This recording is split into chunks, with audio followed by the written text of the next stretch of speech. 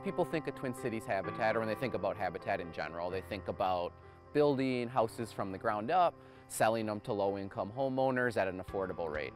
A Brush with Kindness helps low-income homeowners that already have an affordable mortgage stay in their house. Resideo is out here this week. They scraped 3 sides of the houses. We caulked and patched some rotten wood on those sides. We primed them all, and we started painting. That was just day 1. And now they're out here day 2. I think we're gonna finish painting those 3 sides of the house. So really, 2 days with 15 volunteers each day from Resideo, and this house is gonna be 2/3 done, which is amazing. So our partnership with Habitat is a key part of what we do in our community from a social responsibility perspective. And getting out here with our colleagues to be able to serve our community, we're all about helping people stay in their homes. We want to help them stay comfortable, safe, and secure.